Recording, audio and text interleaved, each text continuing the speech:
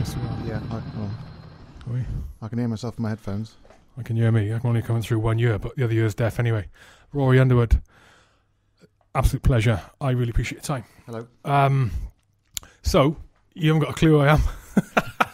I obviously know who you are. I explained a bit off air about what the podcast is and why I started it. Yeah. I've got a real interest at the moment for various reasons in the similarities between transitioning out of the military. And this is something I just think about the last day in the build up to this. Yep. Transitioning out of the military and going from that military into Civvy Street and that sort of culture shock, depending on how long you've been in for, and highly functioning sports personalities or sports people, maybe not personalities, going from that environment into Civvy Street. Yeah. No longer. I think there's, rightly or wrongly, I think there's quite similar lessons to be learned and experiences to be had between those people going in that culture shock element. You've obviously done both. One of the things I didn't realise is how long only when you left the RAF. You didn't leave the RAF until end of the 99. 2001. 2001 was it? Yeah. And you. The thing is, I this June, I've done as much out as I did in. So I did 18 years. I've just done 18 years out. Pull that across for me. And just done 18 years in. So that's a lot of people didn't realise how much I did. Yeah. So so it's quite interesting. People, when you first sign, people sometimes find it strange that you sign up for 18. I mean, I was full commission for me when I joined. I was a pilot. As far as I was concerned, I wanted to be a pilot. And some people can't get their head around. You actually signed on for 18 years. From the start, you did that? Yeah. The only people I ever knew did that was the Fijians in the British Army. Because they never wanted to go back. Well, you're probably too young. But in my time, you either had a permanent commission or a short service commission. And I always wanted to fly. So, I part of it was you get a pension at the end of when you get to 38 or in 16 years. But that's what I wanted to do. And I'll tell you what, the 18 years just flew by. Really? Sorry, pull this up for me. It needs to be in front of your mouth. There you go. Perfect. I suppose it's different with the RAF. I think with the military, it was like when I joined, it was a 3-year contract minimum. But and that was obviously it's a ranker. Yeah. So what was it with officers then in the RAF? Minimum 9 years. 12 with the option to leave after 9 if for aircrew. So it depended. If you were engineering or regiment, then obviously that differed. Everybody's long term was the same, but the short service was differed. Bear in mind, you see, it's 4 years of training to be a pilot. It's millions of pounds you're spending to train me to be a pilot. So they've got to get some sort of kickback from it. Hence why it's longer for aircrew. Yeah, that's a good point. It's a good point. I didn't think of that. And when you first started playing, when did you first turn professional rugby? 95. So I can see your brain's ticking over. You're going to make a maths joke then, weren't you? So how far into your career were you then? Right. So was that Tigers? Well, yeah, but so I first played for England in 84. Okay. But I didn't turn professional to 95. Oh, it was different back then, wasn't it? It was proper. So yeah, that's why I could see your brain thinking over. Yeah, I forgot these times. Yeah, half the time when I chat to people about it and try to explain, especially for people that sort of you just see the game as professional now, and that's all you see. I've forgotten that completely. So the best way I have to describe to people, there's two things I say. There's one that's saying you got to think that my job was flying jets in the Royal Air Force. My hobby was playing rugby. And to sort of give that as an example, I played in the World Cup final in '91 at Twickenham against Australia. And at 8 o'clock on Monday morning, I was back at Met Brief at RAF Whitton to go, because I'd been away for 6 weeks. So I was back at Whitton, back at Met Brief, go get checked out again and be ready to go flying again. What was the attitude like with letting you go off and do your rugby at the time then? No problem at all. No problem. I mean, the whole world was a different world back then. Army was a bigger place than Navy. Now we're a flying club, a fishing fleet, and a platoon sort of thing. We're all shrunk. The Air Force is now 37,500, I think it's supposed to be. Really? Yeah. And when I left, I think it was 75. So it's shrunk rapidly. So when I first joined, Wednesday afternoons was sports day. In the military, it was still like that, Wednesday afternoon. Everybody sort of went off, played sport or played in station. Rugby was always on the thing. I never played station rugby that much for obvious reasons. But The Air Force are very good. The Air Force offered picked up fairly early that I was a rugby player. I mean, I literally joined. I was 4 days before my 20th birthday when I graduated out of Cranwell, and I'd been on an England trial. I played for county level, Yorkshire County and stuff like England B, I think it was. So I hadn't played for England, but the Air Force took me on and started flying training. So I went through Cranwell in '83, finished that, went flying training in '83, and then literally while I was still on the Jet Provis trying to learn basic flying training, I got picked to play for England February '84. So obviously, yeah, it all kicked off. I mean, we'll tell you stories about that when you want to ask stories about it. But it was a fascinating time. But the Air Force were great. The Air Force, I mean, it's like anything else. I don't know what your time period was. How long ago were you in? 21st century, 2000. So when you first played for England, 85? Yeah. I was 4. Yeah. So you still, yeah. So you obviously had a difficult paper round. Yeah. The Air Force was they really looked after me. There were a couple of people in the senior sort of ranks who were on the committee, the RFU committee, the famous old farts, and so Mike Steer and Mike Knight. I mean, I know them very well, and when you speak to them later on, you find out some of the things going on. I bump into people around and says, "Oh, I used to be at Innsworth and looking after your the postings and various things, and they used to see my sort of reports coming through." And most people would have, first reporting officer, second reporting officer, and possibly another one. I had about 5 on me because it would get sent to the higher beings to make sure that they were checking that everything was all right.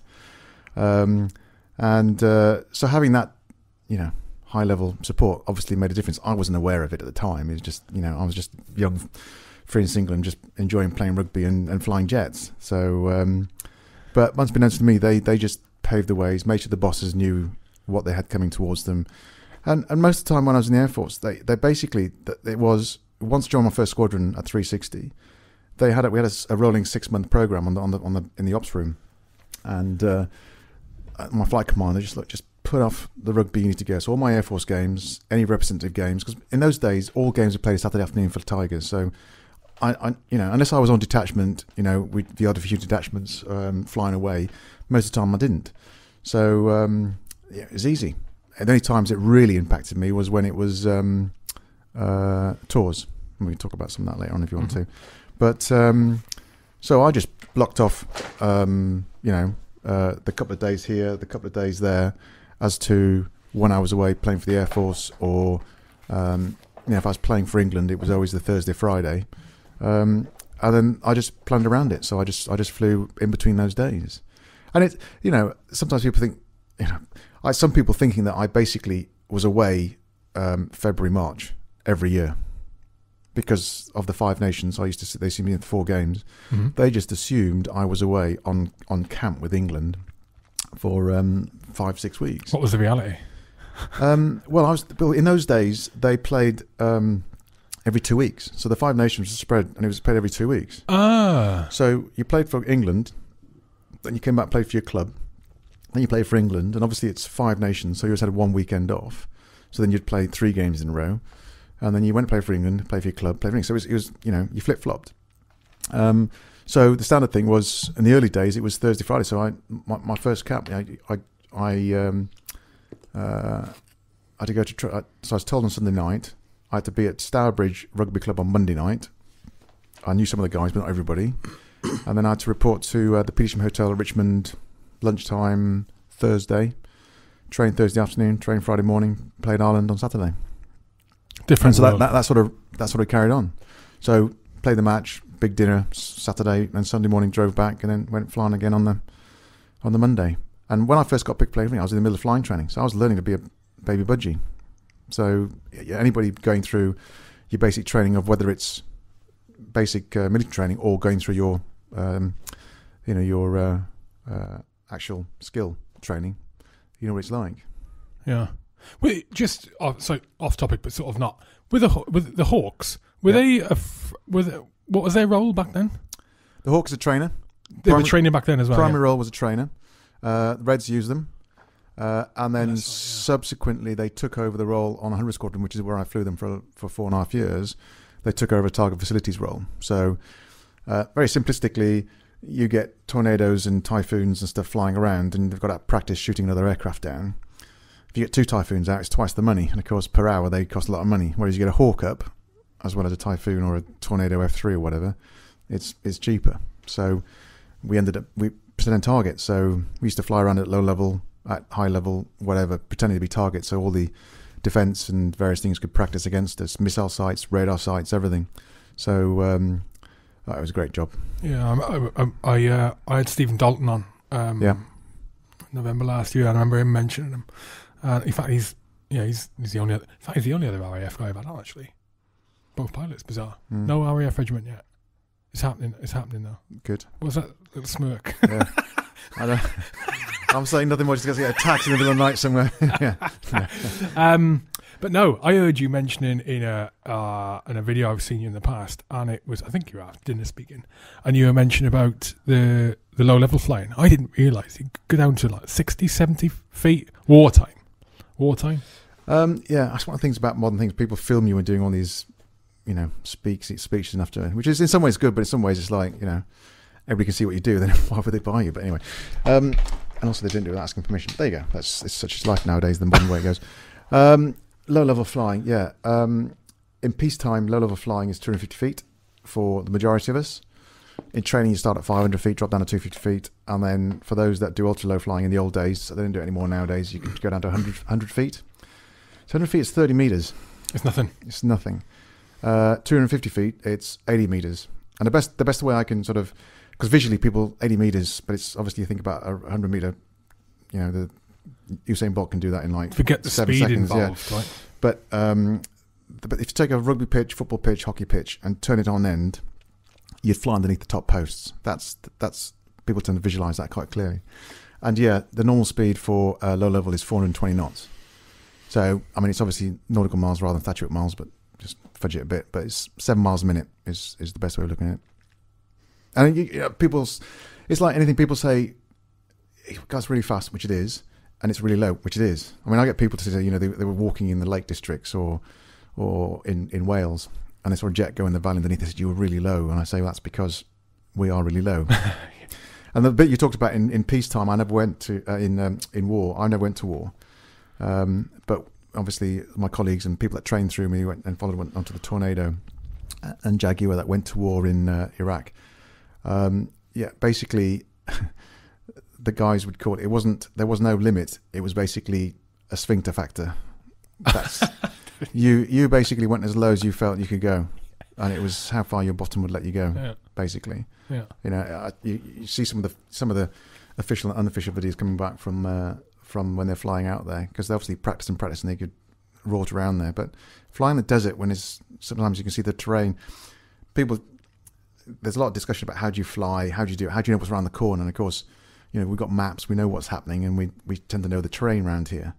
But when you go and fly in the desert, you may just use a sort of a piece of sandpaper, and some of the rocks, and nothing's mapped. They'll have no sort of topography laid out or whatever. Nowadays with satellite imagery and that sort of stuff, it's probably going to be better. But in those days, they didn't have that. Yeah, I remember going in 03 and the maps we were given were 1 in 1 million. The scale was. Well, that's what we probably great for you guys. Well, no, that's what we use for high level flying. I mean, for low level flying, use 1.25, 1/250. So that's what we use. Okay. That's the main flying map. Yeah. So on there, 7 miles a minute. It's about an inch. Is about 1 minute of flying. And then when you do the target run, then you go and use an OS map. So 150. What was so from a mental resilience perspective? What was there any measures in place with the RAF to manage stress and the impact of like a high stress role, such as a pilot, fast jet pilot? Is that annoying you? Yeah, it's all right. You want it shoved around your face, so it's like can't go that way. No, up. Yeah, there you go. A different world. I just had a mask on. That's why face mask. I just talk into it. When I started, no, there's nothing like that. It depended on your squadron, the people you spoke to, and that sort of stuff, which I think is no different to any discipline in the military. But towards the end, I got involved with crew resource management. With? Crew resource management, CRM, so it's human factors type stuff. And that was very much looking at that sort of stuff. So part of the thing in there was about stress, and that got brought in. So I was involved in running a course for aircrew on HF type stuff. So not HF, but human factors type stuff. Explain human factors, because I've only heard the term a couple of times in the last few years, and if I've only heard it a couple of times, then other people may not have heard it at all. Yeah. Well, human factors, pretty much as it states, it's sort of factors that are affected you by the fact we're human. The best way to describe it is, why do we as humans make mistakes? Because we're human. It's that whole scenario. But trying to understand a bit more underneath that sort of veneer of that, which is a very sort of sweeping statement, is how does it impact? And so one of the things that came out, the reason why CRM was a term coined by the commercial airlines. So back in the 70s and 80s, so you wouldn't even thought about them, they had lots of accidents and crashes in the civilian world.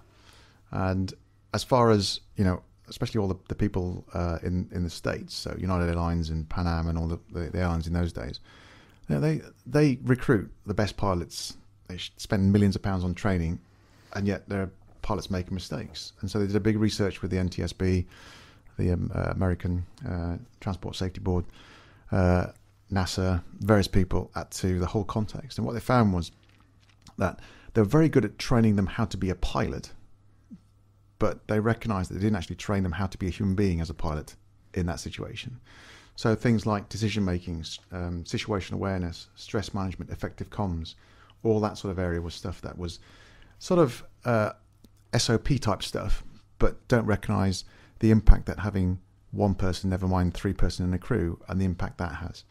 And you'll know in your world, I don't know what your background is from the point of view exactly what you did, but whether you talk about special forces, platoons, people on a frigate or ship, and they have to work together as teams. You get some good teams, you get some bad teams. You get one person that causes a problem. There's all that sort of stuff, and it's no different in the flying world. You can talk about that sort of stuff till, for the rest of the year. You still wouldn't cover half the subjects. And so, there was the Tenerife crash in the 70s. Tenerife used to be an airfield in between the volcanoes. It used to be notorious for getting fogged out all the time. They've moved it now. There's a new airfield there. But there are situations, only one runway. The taxiway was halfway down the runway. So when you landed, you had to backtrack before you could turn off. Another aircraft, another jumbo, wanted to get airborne, was late. Communication was poor.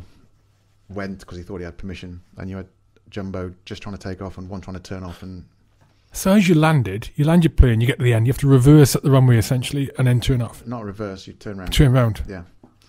There's lots of that. So you turn around and backtrack. So obviously you're heading back into the way that traffic want to get airborne, either somebody landing or somebody wanted to take off. That was 300-400 people died. It's horrendous. Absolutely horrendous. You've got a TriStar, I can't remember who it was now, but flying around in the Everglades in Florida, put the undercarriage down to land, and we get greens. You have the question 3 greens. So when the undercarriage go down, it's down and locked, so that the actual undercarriage is locked. So you don't want an undercarriage that's down, but it's not locked. It'll obviously collapse. So you're waiting for your 3 greens. When you get 3 greens, you're happy. But they ended up with 2 greens and 1 no light. Now, they spent a long time trying to decide what was wrong with the light. Was it undercarriage? They spent so much time, as they were in a circular pattern at 1,500 feet, they disengaged the autopilot by accident. I think one of them knocked the joystick and it disengaged. That's what they reckon. And it went into a very slow descent. And even air traffic, by the time they realised that the transponder was showing that the height was going down, and the aircrew, they actually hit the ground. So things like that. It's like 3 very experienced aircrew talking about 20-cent light bulb, and actually it's the light bulb that's wrong, not the undercarriage, but caused the accident. So there's a litany of that sort of stuff through not only just aviation, but all the things that are involved in humans. So anything to do with construction, manufacturing, all that sort of stuff. Every little element of it has some form of human factors involved in it. That's where foolproof comes from, right? The term foolproof it's trying to mitigate against human factor impact. It is. One of my contentions is interesting because you don't have to be a fool to be able to do something. Even there's a whole complacency, too over eager, trying to do your best. You get lots of situations where people just they're doing it for the right reasons. They just want to get the job done and finish it off, and there's a can-do attitude. But of course, sometimes that gets you to rush and do things that you wouldn't normally do, and you create a mistake. And it's fascinating. So I find it really fascinating. And when I got involved in doing that CRM training, the whole human factor side of things, I got really involved in. So I'm not a psychologist. I wouldn't even describe myself. I'm a psychologist, but I'm interested in that sort of stuff and trying to think about how that impacts on the way we do what we do. And it's relevant both from a flying as well as a sport point of view. It's interesting. I'm assuming you're very interested in it, in the sort of the mental side of a variety of things, because man, it drives our bodies, right? It's how we operate and it's so interesting for myself from a personal perspective, but also it's kind of about through trying to spot signs and symptoms of ill health in ex-colleagues. But I look at from a like a team and a work perspective now. One of the ways I sort of look at it, especially from a human factor side with work, and also in a looking after your Muckagee's environment, is that we look at that term foolproof, right? And one of the ways through health and safety and the health and safety revolution over the last 20 years, if you like, or 30 years, it's become one of the things they're trying in place to mitigate against the risk of human factor causing dramas is checklists and this and safeguards and all the rest of it. Where what I like about what seems to be the current situation, the way that the corporate world is moving forward, it's become very much more accepting of the impact of mental well-being, not health, but mental well-being and stress on the workplace. Now that can impact productivity. And I look at it in a way that, in a similar way to sort of the Israelis do. The Israelis piloted physical security. So back in the day when terrorism started hitting, and the birth of it in Palestine and on the West Bank, and the Israelis, from an airport perspective, instead of a ring of steel around the airport and prevent the suicide bombers getting in, they would have layered security. So on the peripheries of the airport, like where the roads are coming in, the barriers, they'd have people there, and those people would be trained to look at Civ Pop coming in and spot sort of signs of stress, and then they would identify them early on. So the chances of spotting them earlier out were much better. So it reduced the impact in the actual in the airport and the bombs going off in there. It's similar in terms of the workplace. Spotting issues or reducing the chance of issue 2 or 3 months ahead. Like things like, I don't know, they got stress assessments now and things like that, and resilience building, which is what Wingman does, that kind of thing, right? Sort of, yeah. And I think it's a good thing moving forward. Ultimately it makes the UK a more productive place, I think, potentially. I don't know. Did it start coming in? So it started coming in the Air Force as you started leaving. So just because you talked about a few things there, awareness of stress is one thing. Being able to try to recognise it's a real challenge, as you mentioned before, with your colleagues and various things, and that's always an interesting challenge. And never mind recognising yourself; that's always the last person that recognises it. But like anything else, just bringing some training in stress awareness and whatever only takes it so far. There's still, it's still part of a bigger picture, bigger engine. And you mentioned before about bringing in checklists and bringing and I go back to foolproof. Any checklist, procedure is only as good as the person doing it. It doesn't make any difference. I get, when I went to a seminar and they're talking about AI and could AI be something that sort of helps with it? Well, somebody still wrote the software for AI. So trying to avoid a human footprint at some point in any process, anywhere, is nigh impossible. And so thereby, there's always something that potentially can go on. And the number of people, as soon as something goes wrong, right, what else we can chuck into the checklist?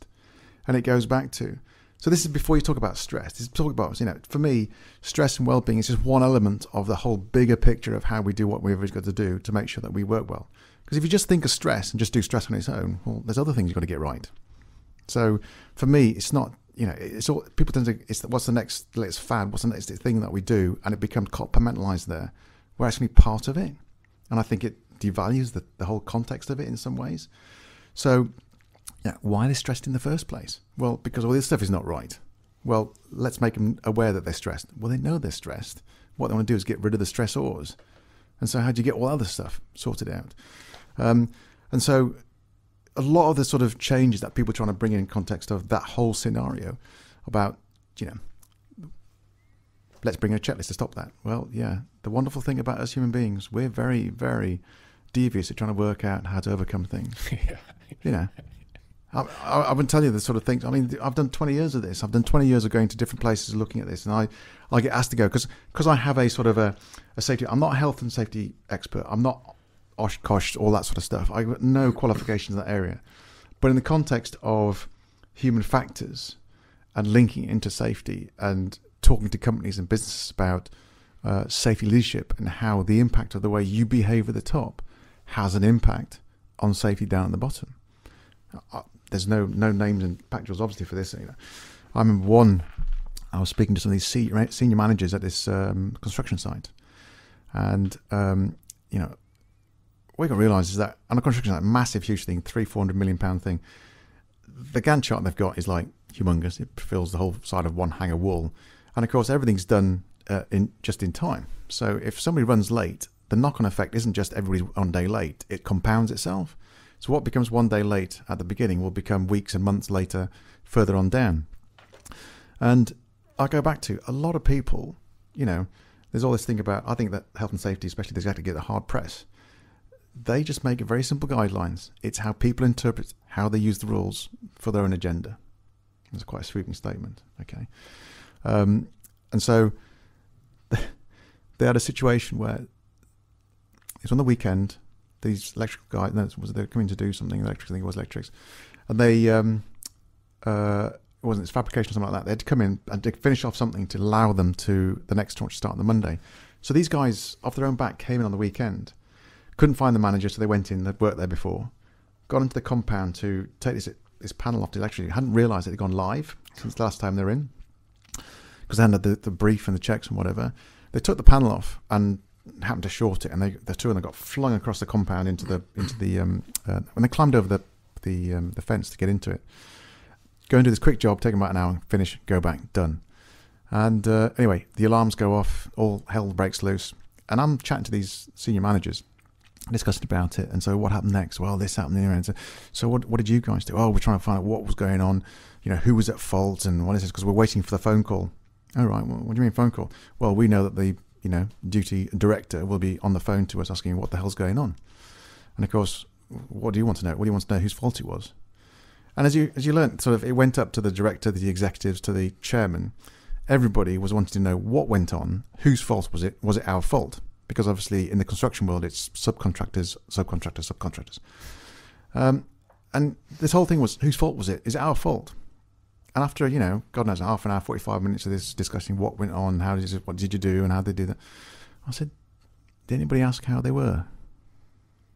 And there's a sheepish look at each other and went, oh, yeah, no. And so that behaviour, which in some ways I understand, whose fault is it? Is that our fault? Will we get the blame? Do we have to go and get the PR sorted out and get our spin put in before anybody starts throwing brickbats at us? What about the two guys? Are they all right? They were. They massively shocked and cuts and bruises, but that wasn't their mind. And so that drive. And so when you hear companies talking about safety as being their priority, well, you know what happens with priorities, don't you? They change. And of course, when you talk about that balance between safety and business, and they talk about it being, if anybody's not safe, stop. Yeah, try and get that down through a large organisation, down through the layers when they're all under pressure to deliver against cost and against time. Yeah. And that pressure gets greater and greater all the way down. And then try and see if the balance is there. And that's half the challenge. And so you're talking about changing people's behaviours. So a lot of work that you're trying to do in the context of flying safety is not just stress, not just that technique or that. It's all of them together, but it's also about you understanding the way you do things, the behaviour you use, and how you do it. So I'll give you a personal example. This is a personal example. This is nobody came foul of it. But when I finished, I was just finishing Valley, so I just finished on the Hawk. So I was learning to do my advanced flying training out of Valley, and as is, I was finishing sort of September, October time, but they wanted me to finish early August, so they could get me started on the next course, which was at Chivner at Barnstaple, to start the TAC weapons course. So that's Hawks at Valley, at the end of which you got your wings. was teaching you to fly to an advanced stage. When you went to Chivna, that's teaching you how to fight. So dropping bombs, firing guns, and flying tactically. And so they wanted to get me off there on the September course, because the September course finished at the beginning of January, which meant I was finished in time to go and play in the Five Nations in the following year. Otherwise, I'd be down at Chivna while I was doing that going on. So they recognised it. So fine, and so they accelerated me through the course, got flying, which is good for me because, when you do training but you fly on a regular basis, you get better at it. If you don't fly as often, you become rusty. But the issue they had at Valley, to get me qualified to finish the course, you've got to be qualified not only day but night. Now, because the course finished in September, my course was sort of April to September, October, so you're through some months. And they've got very strict rules at Valley because of holidaymakers. And so between July and August, you can't, never mind night fly, you can't night fly at full stop. So there's no night flying at Valley, which is fine. So got to the end, finished all my flying training, and I was sent off with an instructor down to Brawdy, down Haverfordwest, down in southwest Wales. And there, the night flying you can, but you've got to land by 12 o'clock. So I went off down to Brawdy with the instructor. We flew down the day, did a night sortie, dual, flew around, general area, landed, went to bed. Next day off because you're night flying. Had some mates there, went windsurfing, well, badly, falling all the time, off the different coast down there. And then went back flying. So the idea was that I'd go dual again, fly around again, happy. Then he sent me off solo. And once I do my solo, that's it, me ticked. And I'm off to Chivna.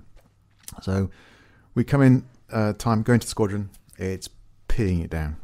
So weather's cack. So weather's fine, we can fly through the weather, but we need sort of clear airspace to do our exercises. So even if it's cloud-based, was high. So there's a front coming through. Long story short, got delayed.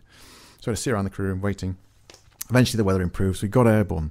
But of course, it just meant that everything got pushed back. So the timeline got pushed back to the right. So we got airborne late, did our stuff, landed, hot debrief in the aircraft as we were taxiing in. A few major points, various bits and pieces. Came and handed the aircraft back to the engineers, went to the crew room, cup of coffee, tea, grabbed a slice of toast as you do, had a proper debrief, chat about the next sortie. You're all happy. Okay, I think the jet should be ready. We need to go now. Go and sign off. And of course, the time was short because I had to get airborne again to get down before 12 o'clock. So by the time done an hour flying, come back, hand the aircraft back in, get it serviced, for me to go and do ideally an hour, was getting a bit tight. So eventually I thought, right, it's time to go, sign my aircraft. Went down, went into the Liney's hut, and they're sort of looking at, oh, it's not ready yet, sir. Still waiting for the hydraulics to be done. All the fuel bowsers are still out there filling up. It was late from, the other side of the station or whatever. So, hell, sooner I get later, the sooner I've got less time. So long story short, after eventually they came in, signed all the oxygen and fuel, oils, and all been done. I checked it was all done, signed the aircraft, became my responsibility. Literally dragged my line and ran out the line hut. The aircraft, pulling out the blanks and plugs, chucked it at him, jumped in the aircraft, strapped me in. He's trying to pull away the steps. Eventually I get the old canopy down. As soon as he's trying to get himself the steps away, line to get up, and I'm starting the engines. I'm rattling through my checks. Get the startings up. Permission to taxi. Yes, off I go. Down the taxiway. Do my pre-takeoff checks. Line up the runway. Request takeoff. Yep. Poof. Up. Relax. So I got airborne as soon as I could. Went off into the local area. Night flying. People sometimes find it quite strange for night flying. People think that you just fly instruments at night. But you don't. It's fantastic flying at night because you see all the lights. You can see, especially the moon's out, you can see the horizon, you can see things. It's once your night vision goes, you turn all the instruments down, it's all very red and stuff. And then you can see features, you can see the towns and various things. So you can actually navigate from the ground, line features, motorways or roads will have lights showing lines and things. And so you're taught, you tend to, you don't do 100% visual, but you tend to do a mixture of the two. So it's like 50-50, whereas when it's beautiful sunshine day like today, you'd be just looking outside all the time and just popping your head in every now and then. But it tends to be 50-50 as time when you're doing it at night, so you tend to fly around using visual cues and just check it every now and then. So we do all the exercises, doing some turns and stalls and a few various things, and I came back into the circuit, flew a few circuits, and at 23, 59 and 59, last landing. Now the normal process is when you land, you've been strapped in, so I'm in an ejection seat in the Hawk, so I'm strapped in 5-point harness. I've been in my, all my, because it's still warm, so I have my flying suit, so I'm really hot and sweaty. So you want to get out the things. Now you don't unstrap out the ejection seat when you've still got the seat live, because obviously it potentially can go bang. So on the combing in front of the above the instruments, you got these two little plastic flaps that stick down, and there's a physical, so you push the pins into there from your seat. And there's two pins, one on your seat pan handle, and one on the side of the canopy, which is the MDC, which sets off the smashes the canopy for you to go through. So there's two, so you put the flaps down and you push them both in. So as I reached up to it, even though it was dark and it was red lighting, I went to grab them, and all I could see were these two flaps up, and they were day glow orange. Now in the light it wasn't, but I could tell that they were there. These two big, they're only about half an inch, 3/4 of an inch sort of square, two flaps staring at me. And I suddenly looked at that and I went, shit, basically. Did you actually see admin live while you were flying? Correct. So if they're not there, there's only one place they are. They're still in my seat. And all I can say is that, I mean, I'm 22. It's the end of I've just got my wings. I've just finished. I'm about to go and do, And this icicle just went straight down my spine. And it's one of the things I say to people, is like, it actually wasn't dangerous. It was the opposite. It was too safe. So it won't go bang. So, if I had a problem, so the problem is it wasn't a problem in itself, but if I had an engine failure and I was losing height and I couldn't restart it and I tried to eject and I was pulling handle wondering why it wouldn't go bang, and Mrs. Underwood was wondering why her son was still in the aircraft, well, subsequent board of inquiry would say, well, his pins were still in his seat. So I taxied in. Obviously, you can imagine sort of words that were being uttered rather loudly in my mask and whatever. And obviously I got unstrapped because there was no problem because my seat was still safe. And I unstrapped and I was just thinking, what, how, I've done those checks God knows how many times. And in fact, there are two occasions where it tells you to take your pins out. So when you get in, strap in, pre-engine, you're supposed to check your pins because in case there's an engine fire when the engine's starting, you're supposed to be able to eject. And as you're taxiing out, you're supposed to check your pins as well. So there's two occasions you check. And yet they were still in there. And it's like this, There's all a variety of things. I'm sure you've come across things in training where you think you know it all, and suddenly you make a mistake. You think, how'd you do that? It's a very similar thing. Yeah. And I was just, what? And I basically said, well, nobody knows. I won't tell anybody about it. So I told nobody about it. Came in. He said, how'd it go? Yeah, fine, no problem. Any problems out there? Fine. No, it's landed on time. Okay, well done. Back up. Next morning, flew back to Valley. Told nobody about it. So that was 1985. 1996, I then got posted to go and do this CRM. 96. 96, yeah. So 11 years later, I got posted to go and do this HF, Human Factors CRM course.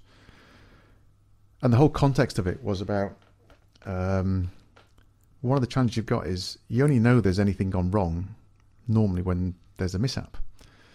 But anybody who knows the safety triangle will know that for any fatality to injuries to incidents to things to anything is huge.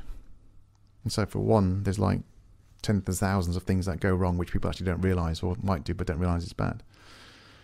And of course, unless there's a smoking hole in the ground or a fatality, nobody investigates it. So there's actually a wealth of that information down the bottom. So the Air Force took on this Human Factors open reporting. So we took on this whole thing about open reporting, to admit to making mistakes for no other reason than, well, we want to find out why. So in the whole context of that, I thought it was an opposite, scenario to use from a personal perspective to talk through that whole incident and use an example of an honest mistake that was made because various reasons we'll talk in a minute, such that anybody can learn from that as to, well, where could you break in that chain? Most things is the worst case scenario when you get two things going wrong. For me, it had to be that too. One, engine failure of some description, etc. Plus also on top of the fact that I left my pins in. So what I did with that, I used a very simple exercise where I gave a brief, says, A4 written. A Hawk pilot was and wrote it out, gave it to them, asked them to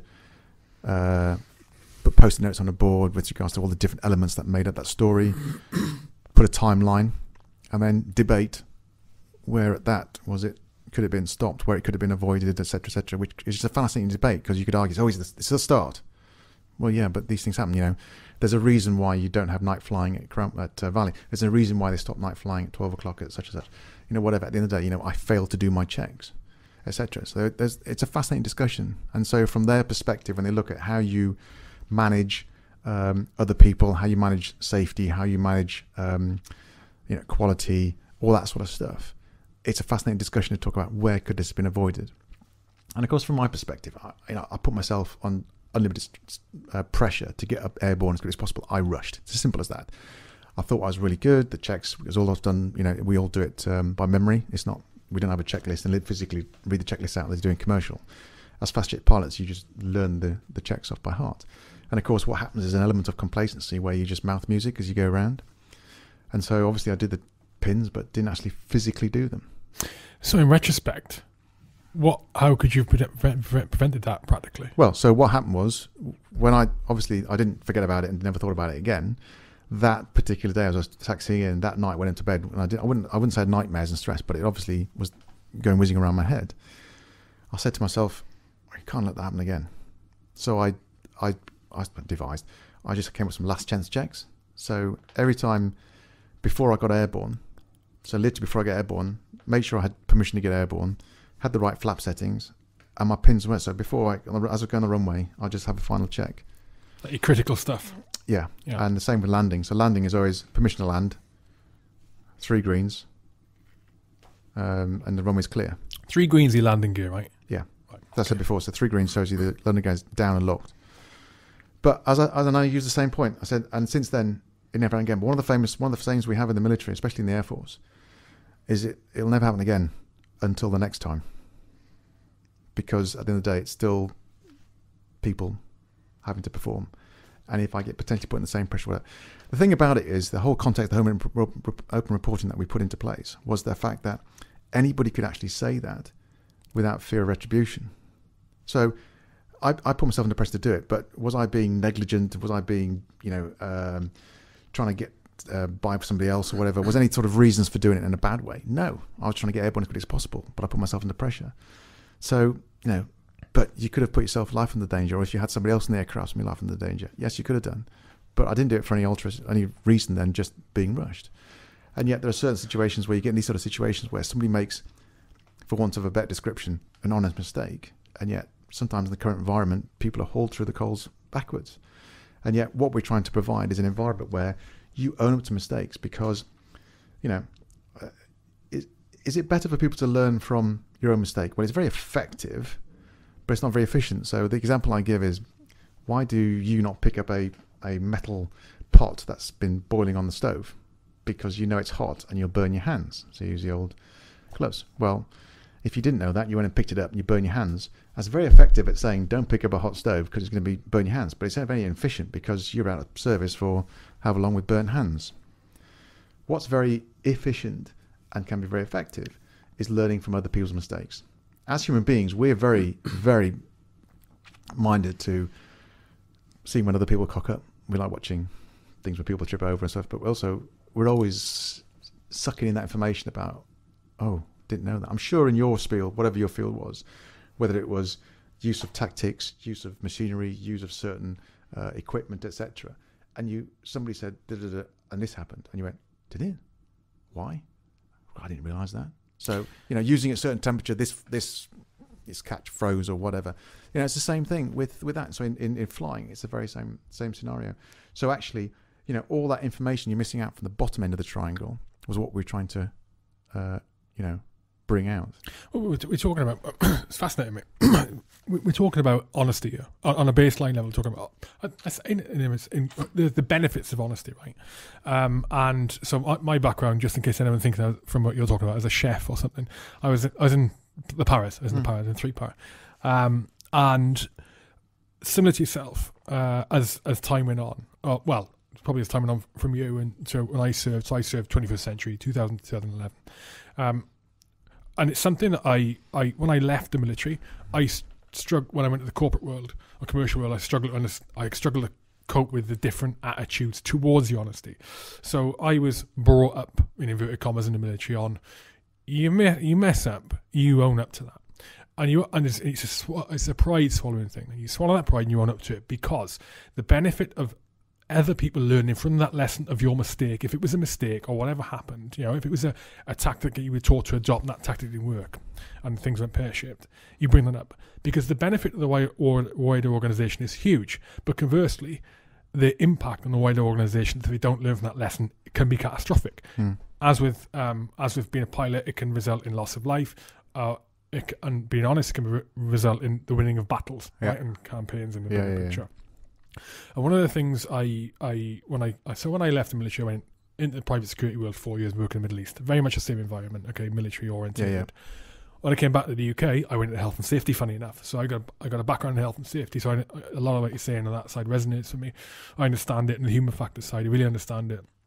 One of the things I couldn't understand is, one, the resistance for people to be honest when they'd made a mistake and pipe up about it.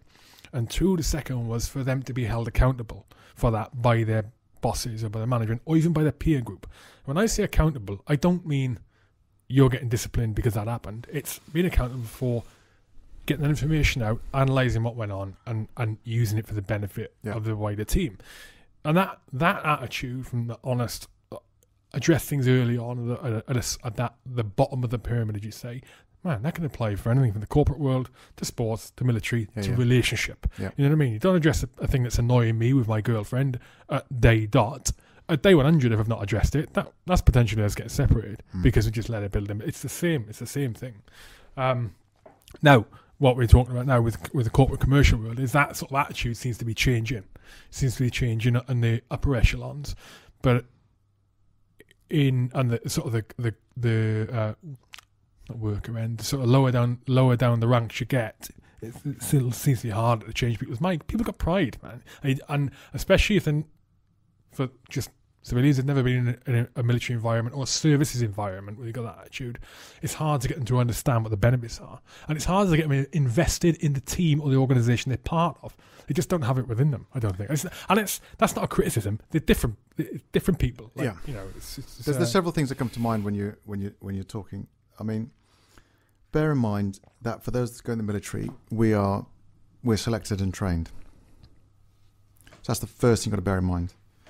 So when you get your platoon commander, your regimental commander, or whoever, or your squadron boss, or your frigate captain, or whoever, when they get a new person join their ship, tank, cavalry, squadron, whatever, they know what they're getting. They know what they've been trained through. They know they've been trained. And there's an element of indoctrination, but I use it with a small I. But they know what they're getting. Train the same way, think the same way, and all that sort of stuff. So the culture, the behaviour, the skill sets, the everything. And, as much as there's a lot of banter between the three services, there is a lot of similarities between the way we do things. There's nuances, but fundamentally the same. And so to put yourself in a civilian world, how much of that is the same? How much similarity, how much indoctrination, how much training, how much, schooling, college, university, MBA, whatever. Everybody that joins a business has got it in a different way. So that's the first thing you've got to bear in mind. That's a good point. And that's why it's massively different. The second thing is, from the point of view of business, and one of the things you've got to recognise is the whole context of why the entity is the way it is. Why is a military organisation? I always describe military organisations, we're fundamentally a training organisation. All we do is train to go to war. And if we're at war, we're still training because the enemy adapts and we have to train and learn how to adapt with them. Blows up a vehicle. Well, we'll make it stronger. They realise they can't blow it up. They make a bigger bomb. So, and, the constant fight around that. And so, that is a massive part that plays in the whole context. It's a training organisation. I never thought of it like that, actually, yeah. I always think about it like that because I never went to war, but I spent a lot of time training and training other people to go to war. And obviously the first instance when I was going through for my flying training to go to the Tornado, before I chopped off the Tornado course and went on the Canberras, was the whole predication towards potentially go to war. Now, I never joined the military to go to war, but I accepted that if the call came, I would go to war. So, that's the part you have to accept. In a civilian organisation, there are a few more occasions nowadays, especially with the whole context of what you're talking about with stress and well-being stuff, where people try and run the businesses from, it's about how we work together and all that sort of, good collaborative type ways of thinking. But at the end of the day, that only is successful if you make money. So we're getting very raw ingredients here. If that business does not make money, the business will go bust. You're out of a job. If the business doesn't make money, you can't earn the money you need to pay for your mortgage, your school, your kids' school fees, uniforms, go on your holiday once a year, whatever. So the pressure on people in a civilian commercial world is a lot different. Yes, there is we put our lives on the line when we go and fly, the potential to die, and that's just fun, and that's true. But fundamentally, when we do what we do, there's no monetary element into it. We're not trying to make a profit. All we're doing is spending budget. And that's one interesting skill set difference. You've got to understand the difference between going into a civilian world. And so one of the challenges you have for people like ourselves going into the civilian world is that whole mindset shift difference. You know, the biggest thing that bugged me was not so much what you talked about. The biggest thing was like, people are late for meetings. Yes. Yes. People don't send me an email when they say they were going to send me. Now, see, the thing is, our behavior, our mindset, you know, we have 10-second time on targets. Down to 10 seconds and we're doing 420 miles an hour. You will have RVs at certain points. You'll be certain, you set your all your stuff at certain We'd times. have to be getting a H hour because the air was coming in. Yeah, exactly. Yeah, you'd set us one time ago, and of course, if we get it wrong or you get it wrong, well, there'll be friendly fire. So we know that there's life, and to the extent, you know, I try to explain to people, we're in that 10-second window, and if we can't get in that 10-second window, we do not go through it and do not drop a bomb. Yeah, but it's war. You should be dropping bombs. You don't go through there because there's somebody else going through there, and if you're both accurate, then you're going to clap hands over the top of the target. So you just go and just accept it for whatever reason. You swallow your pride. That's so important. So here, it's arbitrary, 11 o'clock plus or minus 30 minutes is the sort of standard phrase. It's a great one in France. On Civvy Street, They call it the Toulouse 15 minutes. So they're always 15 minutes late. That's Toulouse for you. There you go. So, but those are the sort of things that, I can remember the first time, starting a business on my own, just leaving the Air Force. And I've got no understanding. I mean, I had no idea about proposals, writing things, what I should deliver, how much it cost, how much to charge. It's a whole, I was going to ask. We can talk about that later, but there's a whole massive thing. It's a massive learning curve. And a lot of it's just using your common sense and just go with your gut feel. But that whole element of, I remember, networking, sales, how do you sell whatever your thing is to these people that will give you money? It takes you a while to understand how that all works. And I remember, I'll get this email because the early stages of emails. I started 2001. So they'll send me something next week, and then 2-3 weeks later, it's like nothing comes through. Oh yeah, I forgot. I'll send it through to you. What? And that took me a while I had to get my head around that big time. I mean, even now, if I'm late for a meeting, I'll still, even I'm 5 minutes late. I said I'm on the way. I'm just a bit late. I'm just 5 minutes, just traffic or tube was late or whatever. But I'm coming, just to let them know, even out of courtesy, that I'm late. It's something recently for me, and I mean the last couple of weeks, it's sort of got a lot of stresses in the background, and it's one of the things that it's been going on for years. This is in the little niggle in the back of my head for years, and I can't stand being late. I cannot stand being late. Now, I am quite often late. I'm also often quite on time. I can't stand being late. Sometimes it's my own fault and others. But I've now started last week, last 2 weeks. So this is the time in. I'm working back from HR. That's my time at leave. Back. This is the time I get up. And I am going out the door. And even when my kids are involved, I'm going out the door 9 o'clock. If you're not with me, you're staying here, and I'm leaving at 9 for my own sanity. I can't, because I can't stand it. And it really helps. But I'm waffling now. Going back, transition. So I completely understand where you're going to start a business. It's the the lack of knowledge in when you leave. I think for myself, when I left, it's the lack of knowledge in what you're going into, but still the belief that I can cut this. I'll learn as I go along. It's not quite as simple in Civvy Street, especially when I started a business. Man, I didn't understand the insurance side of things, even just setting up, just the company's house side of things. Didn't understand supply and demand. What makes a customer tick? Who is my customer? I didn't understand any of it, and I learned as I went along in the first business, which didn't survive. But I mean, that's one aspect. But in generally, the transition when you left the RAF, what was that like? How did you find it? I always stress with my situation that I'm not necessarily the normal person that is a military person that leaves because of my rugby background. So that's it. I mean, I did 18 years in, and most people done 18 years. If you've been married quarters and been on detachments and whatever, you leave 18 years, you're very well indoctrinated. So I joined in 83, got married in 87. We lived off camp from 87. So for my last 14 years in the Air Force, I was in a house in Lincolnshire and driving to work. So I was virtually a 9-to-5 type person in the Royal Air Force. Did night flying, went away detachments for weekends, but fundamentally it was turned up at Met Brief at 8 o'clock, and then when flying was finished, drove back home. So in the evenings, I'd go back to the wife and the house and the kids. So I never ended up being in that situation where I felt, because I remember on my squadron on 360, there's a guy, he'd been in the military his whole life. He'd stayed on the camp. He was in officers' quarters his whole life, finished as a squadron leader, as a navigator. And he came to us, I think he eventually got to 60, and he was not going to be extended. He was out. 60? Yeah. So, normally 55, but you can get extended with specialist aircrew and stuff like that. Got to 60. And he had no house.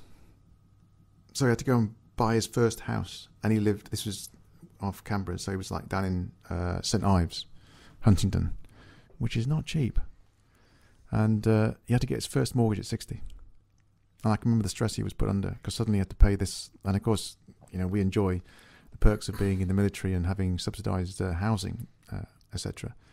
And that was I can remember when I first joined the squadron, there's others, in the old days, used to announce 1% rise in the base rate for the, mortgages. Like, why are people getting excited about it, And people don't realise, crikey, you won't know this because you're too young, but, when did I bought our first house in, it's Wendy's house. We bought it in January 87. And by that summer, the mortgage rate went up to 14.75%. And so when people complain about it being 2 or 2.5 now, crazy. Yeah. So, that's a real challenge. So, sorry, I digress a bit. So the whole context of my background, my last day in the Royal Air Force, flying in my green bag in a Domini at Cranwell.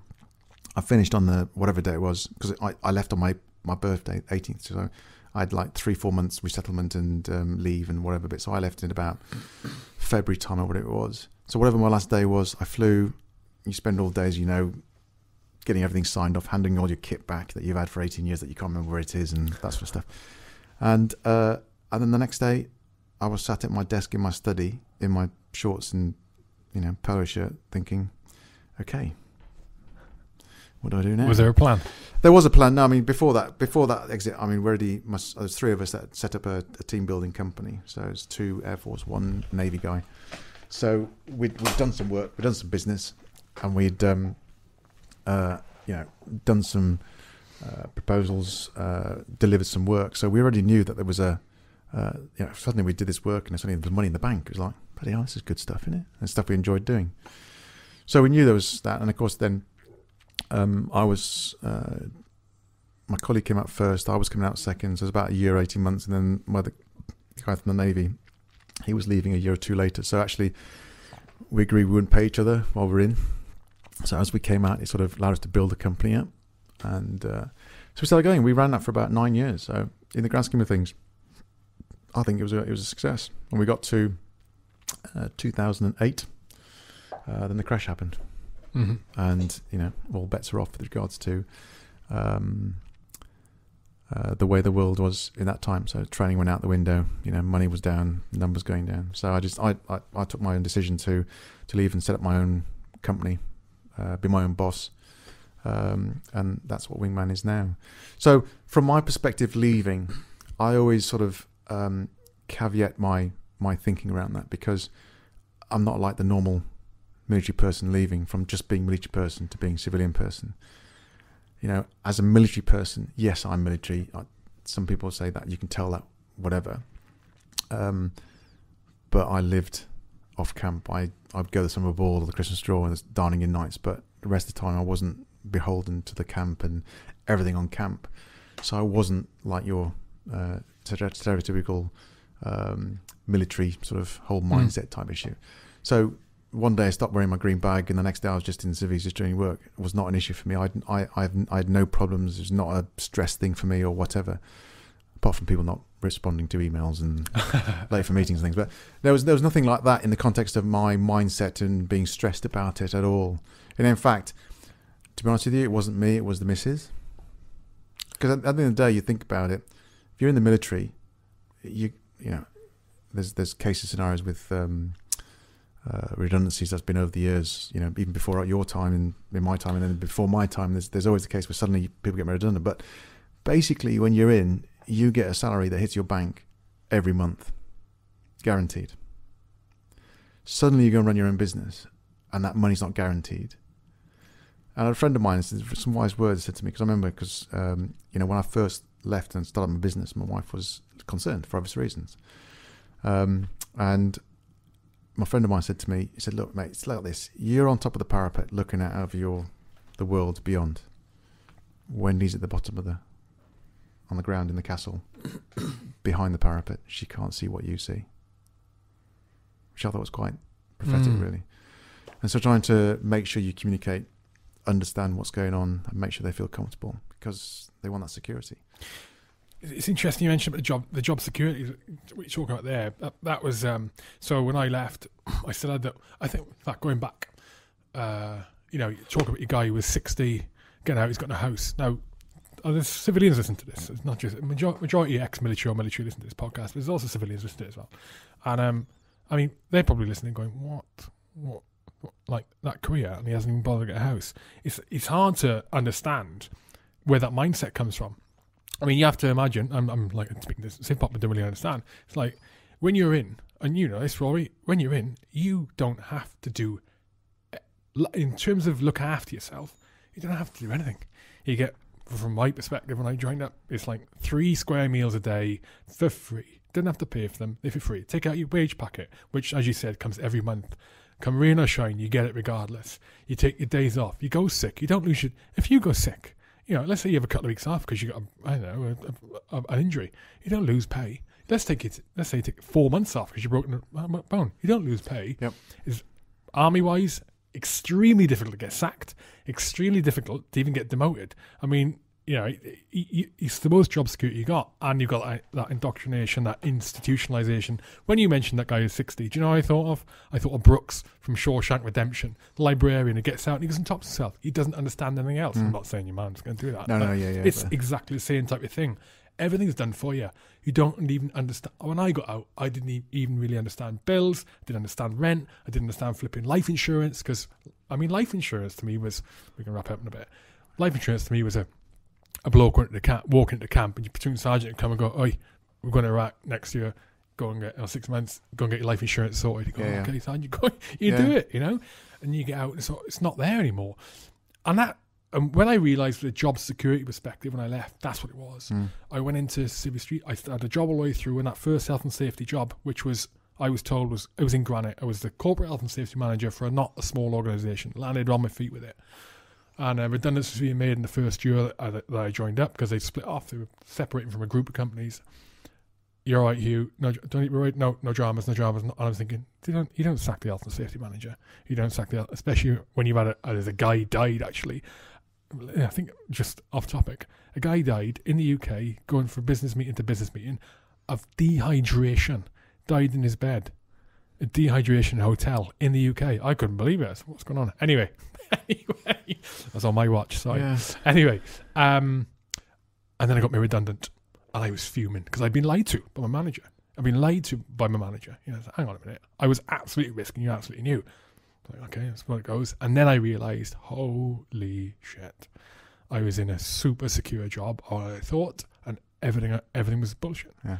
Where's my job security? And that was the one time I thought, oh my God, I wish I was back in the military, because I've got a job. What was I doing? Why did I leave? And it changed the advice I was giving to people who were looking at leaving. It went from just purely giving them advice on what I'm doing to go out, look, speak to this, think about this, start your own business, do you want to do this, whatever, to, do you really want to get out? Have you got something to go into? This is what you need to be aware of. And it was a job security chat. And I would even now say it, if I was you, I would stay in until you're absolutely 100% you're going to come out and you've got a plan. because if you haven't, it's going to be an absolute drama. And again, different perspective from you, especially pilot, RAF. I mean, you have a completely different lifestyle, you're different people, you're generally like more highly intelligent, you come from different backgrounds, you've got more life experience than what, for example, a private joined up with the military has. It's not a detriment to husband, it's just the way it is. I agree with you to a certain extent, but one thing I would like to stress there, and it's the one thing, because I get asked to speak at, we're doing it as just two mates just chatting away over a pint. But when I get asked to go and speak at events where you've got businesses, you've got people thinking of leaving the military, whatever, one of the things that military people are very, depends what you look at, good about it, we're very poor at realising how good we are.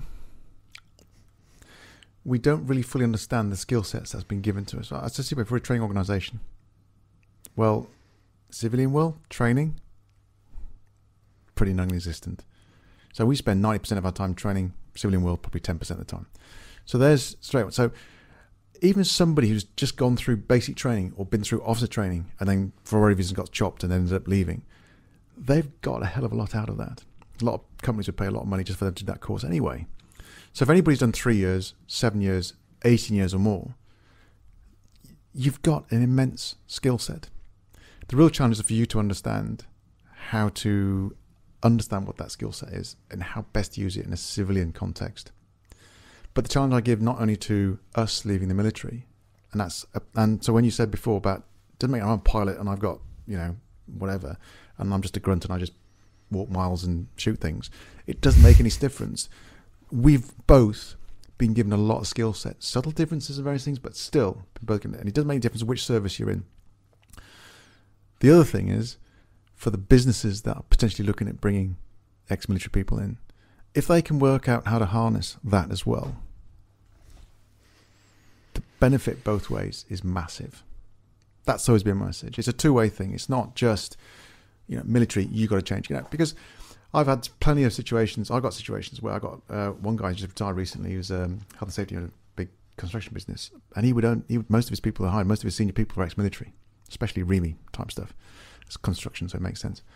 But then again, I come across people who says, "Oh yeah, I tried military people, didn't work, nightmare." Because you get a military guy going and trying to be a military style to civilians, and it doesn't work. Yeah, we all both agree. There's lots of things in the military we're pretty good at, but there's also lots of things that we're not so good at, and especially in a peacetime environment. Yeah, I agree. There has to be a. We'll start wrapping it in a minute, but you're absolutely right, mate. There's a balance to be had. A commercial, like if I set up a company and I went, right, I'm only going to employ ex-military, it would be a disaster. Not because ex-military are crap, but because for any team, any organisation, your best bet of chance of succeeding and being efficient and productive is you want a diverse range of skill sets, diverse range of backgrounds. All ex-military isn't going to work because they're not going to be able to engage with the customer because customers civ-pop. Isn't a really crude example. And the other way, obviously, all civilians works, but as you were saying, there's a benefit to be had from incorporating veterans in your organisation for the things like you said, even just like punctuality, discipline. You ask them to do something, they're going to flip and do it. Well, I'll say to you that I get what you're saying about hiring just military, but I'm in a mindset after time, I'm quite happily hire ex-military people because I know that if you give them a job to do, they'll just go away and do it. If they can't, they'll work out how to do it, or they'll work out some options and come back and ask you about it. But, you get that they're fairly self-sufficient as ex-military guys. That's the thing about it. I think I agree in some industries. I think other industries is not. It's industry specific. You're going to hire all ex-military. I mean, the organisation I work for in Marsat by day, and it's in the business I'm in. I see it as a really good example of a mix of veterans and civvies working together, and the background experience and the attitude toward things crossing over. Yeah. Because you've got quite mostly British Army and some Navy working with a lot of civilians who are not just from UK, not just all male, female, all sorts. But so I've learned from civilians working there is the sort of softer skills, the more softly approach to, in certain respects, to just engaging on a personal level with colleagues, for example, or with a customer. And they're learning on the other side, I think, and they're learning on the other side from the importance of discipline, the importance of honesty, because we have a problem. Like I said, we'll own up and go, yeah, my issue, that I caused that drama. Well, that's sort of leading by example. If you're more open to saying you got a drama or created a drama or made a mistake, then they are too. It's a really interesting organisation the way it works. Also, it's quite interesting. The less PC prone, you can get away with more dodgy jokes in the workplace. That's rubbing off as well. But no, I think and coming around from that, I think from veterans in Civvy Street and civilian employers being more keen on employing veterans, I think that is coming forward in a good way. In a good way, it's making progress. But I'm talking shit, yeah. Quality shit, but yeah. Quality shit, yeah. Thank you, mate. Thank you. But let's start wrapping it up. I want to congratulate you, right? Because you've not, as an Englishman, and the World Cup's coming up, and I have it all the time from you English. I'm Welsh, obviously, from you English people. You have not managed to mention England winning the World Cup in 2003 once. It went 73? 2003. 2003? 2003. Well, congratulations on that. Is that all you get? What? People just mentioning 2003? Well, you mentioned rugby and Wales beating England, 16, and they go, oh, but we won the World Cup in 2003. You haven't done it. 16 years ago. Tell me about it. You played in 3 World Cups, didn't you? Yeah, 87, 91, 95. 95 was South Africa? Yeah. How amazing was that? Well, I mean... Apart from the England result. Yeah. Well, we got to the semi-final. It was then bad game against France in the third, fourth playoff. But, I was on the year before, we toured South Africa. And so at Loftus Fairfelt, we were introduced to the big man himself. I mean, Oh, really? Yeah, Mandela? Yeah, you didn't have a chance to have a conversation with him because he's literally on the pitch just being interviewed before the game. But, shook him by the hand. So it's one of the, proudest moments of seeing that. And seeing that then burgeoning into what it was in 95 when it all... Now, we won't talk about the match itself and just... The New Zealanders were livid at the big dinner after the game, and they were absolutely livid. Anyway, but such is life. It's it's going to be written in the stars that South Africa are going to win it. But and sad news this week. Chester Williams passed away. Yeah, it's very sad news. And he was the big. Yeah, he was the only black man playing on the team at that time, wasn't he? And he came in as a injury dispensation. Did he really? Yeah, he was initially. It wasn't because he was injured or something, but then somebody got red carded, and for some reason they could bring somebody in, so he came in. But, he was the poster boy for South African rugby for obvious reasons. But, yeah, as an experience, South Africa with Mandela just a couple of years after being into power and everything with Francois Pienaar, the big, Afrikaan sort of blonde pin-up boy and everything. It's just, fantastic. It really was. I've just come back from Cape Town a couple of weeks back, and I was talking to them, talking to a couple of guys out there, and on the flight out in Heathrow when I was waiting to go, I decided I was going to watch my favourite rugby match of all time, which isn't a Wales versus England result. It was Japan versus South Africa in the last World Cup. It was my favourite match of all time. I was going crazy watching it. Everyone loves an underdog, right? And I mentioned it out there. I said, oh yeah, on the way out I watched, I know you're going to hate it. I watched the Japan-South Africa match, and the guy went, we don't talk about that here. You don't mention that. Yeah. Okay. I can imagine. But I mean, there's an example. You got, South Africa who've got quality players, but they just didn't play well as a team. And you had average players who had a great team spirit, great team camaraderie, and Jones got them hyped up but organised how to beat them, and a bit of luck going their way, bit of ball bouncing their way. But hey, who would, anybody who can remember watching that or just seeing the last bits of it would. It's one of those memories in sport, isn't it? Yeah, fantastic. Shameless plug opportunity. Anything you want to mention? Where can people find out about Wingman? Well, Wingman Limited, so ltd.com. There's a website. We'll show the way. One of the interesting. We talked about a little bit through the discussion we just had around teams and how we work and operate. And one thing is, for you and I, we know that we couldn't be successful and do what we want to do in our military life if we couldn't rely on the way our team worked. Teamwork is technically red. You don't even question it. And yet you go into the civilian world, into corporate world, and teamwork is, we'll go to the pub and get pissed. And it's like, yeah, that's sort of part of it, but you still got to be able to do all the technical bits and skill set as a team. You know, the similarities between you guys on patrol when you're on the, you know, either side and checking six and stuff is the way we fly. You know, it's the same thing. We've got 2 aircraft side by side. We check each other six all the time. There's so many similarities in how you look after your brother's keeper.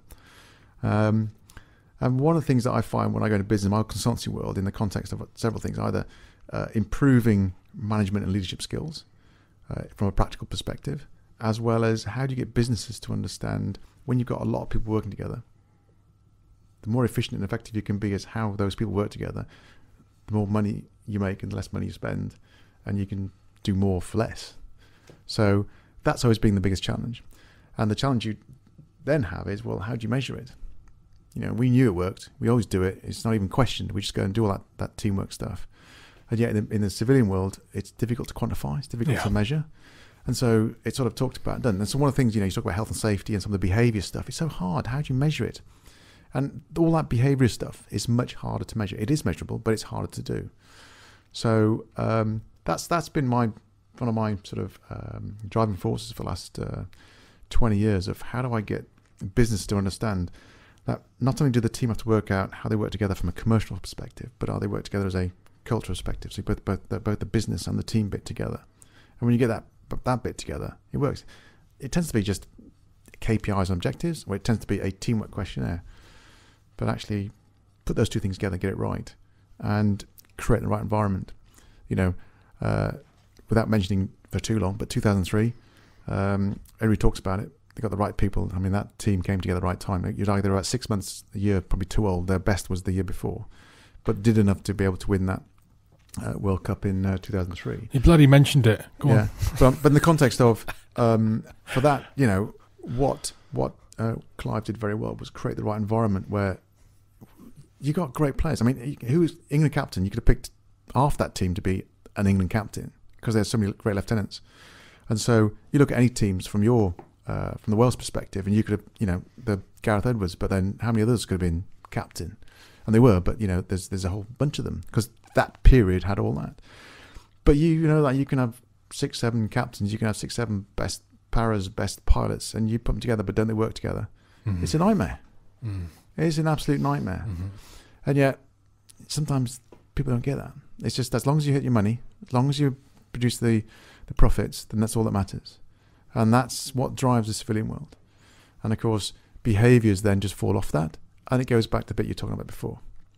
So, I mean, Don, you got a few minutes? Yeah, that's fine. Yeah, cool. Because I got talk forever. Because so here's a question for you with how you pitch that to corporates, commercials, and the senior management, right? Yeah. Is so you can't.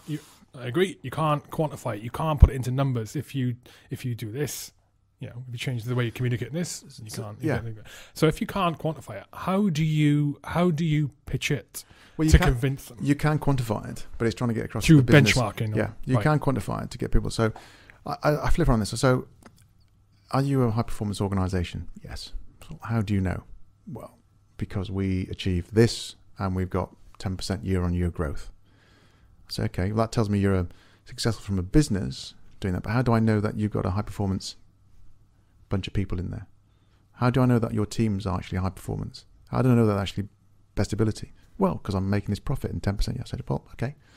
How do you know that the success of those teams is because of them working as teams or in spite of them working as teams? And nobody can answer that question. Now, us in the military, we know when it doesn't work and whatever. But in civilian world, in corporate world, very few people can do that. And so what I'm talking about is if you can actually quantify that side of things around how that works and how it doesn't work and how you can improve that as well as the commerciality bit. Well, so if you could find out that actually my team is operating at 75% and I could make it 80, which would mean uplift, would you like that? Yeah. Yes. So that's what I provide. Got it. To finish off, World Cup prediction. I had a chat with an Irish radio station yesterday, and they were saying there was the tier 1 nations were South Africa, England, and New Zealand, and then Wales, Ireland, and France were like tier 2. I sort of what? Yeah, in some ways I agree with him, but I said that the real interesting thing is that the gap between those two is like minuscule. I think, I was at Cardiff when you beat us at Cardiff in the second game when we played at your place. And people were obviously helping me. It's okay, we won England by 3 points, and we thrashed us last week. We won, so we're up at the moment. So, but then there's the bemused looks around everybody else's face, and they're going, and also we're number one, even though New Zealand beat Australia by 36 points to 0. And there's those scratching heads going, but who cares? We're number one, and we beat England. And then of course, 2 weeks later we played Ireland, and if Ireland had beaten us, they would have ended up being world number one. Now, without getting into the vagaries of the algorithmic formulas that they use for working it out over time, who they're playing against, the conditions and various things, what that says to me, actually, is that all those teams, including Australia, New Zealand and South Africa, are actually very closely lined over the last 6 months. Hence, that's chopping and changing. So, to me, New Zealand probably slightly favourites, but there's a lot more close. I mean, New Zealand 4 years ago were head and shoulders above everybody else. This time, probably just about top of the furlock of your head. I think, absolutely. I think this is the closest. I think those top Very teams open. are the closest Yeah. they've been since I can remember. Yeah. So Northern Hemisphere, and it's brilliant for rugby. It's brilliant. I'm looking for Japan. I really am looking for Japan. I can't go for a reason. I can't get out there and watch. But I must be going to be fantastic. And I think I agree with you. And it's just going to be the bounce the ball. Just don't get me started on yellow cards and red cards and just World Rugby trying to sort out a safer game and just going about it the wrong way. But anyway, they go. It's another whole chat another time. But but yeah, just the vagaries of that and just somebody getting red carded and then banned for 3 games. And the real challenge for Wales and Ireland, somebody said they thought the Irish squad was the strongest squad they've seen leave. And I'm thinking, I don't think so. They've still got a good first team, but they haven't got the strongest squad I've ever seen Ireland produce. I think probably the one 4 years ago was much stronger. The problem with Wales, Ireland and Scotland to a lesser degree, from the point of view of achieving, is that on your day you can beat anybody. But the problem is when you're playing a competition where you've got big games back to back, week after week, it's keeping bodies on the pitch. And the one thing you look at is you look at the bench. And you look at the England bench when it came on, that is way better than you've got. Now, I'm not decrying the bench for Ireland and Wales. They're still good players. But compared to, England, the one thing you see, you look at the 31 players that got on, any of those players you could see being in the test team. Would you say the same thing about the other two teams and the quality of the bench? And that, just putting it from a practical point of view, when you get to the knockout stages, so you played your last game and then you've got to play 3 games back to back, 4 games back to back, and keeping bodies fit on the pitch, and hopefully referees stop throwing cards around like confetti. That is the real challenge. And then obviously a bit of lady luck always helps. But prediction? I'm not been asked.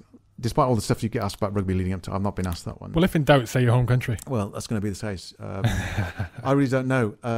It's like anything else. I think without a doubt, he's putting together a cracking squad. The sort of rugby they're playing. It's Eddie.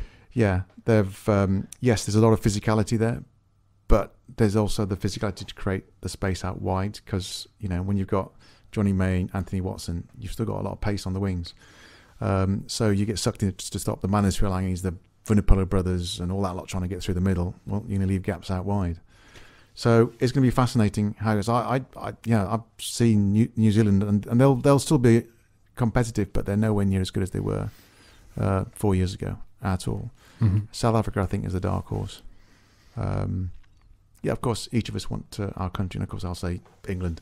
Whether they win it, I don't know, but I want us to do well. Just get the semi-final and see where we go from there. But Japan, first time it's not been in a tier 1 nation. I'm looking forward to it. Cool. So am I. Right. Thank you very much for your time. I really Pleasure. appreciate it. Really Thank you. appreciate it. And should do it again sometime in the future after Wales win the World Cup. Rory. Cheers, buddy. Good luck. Cool.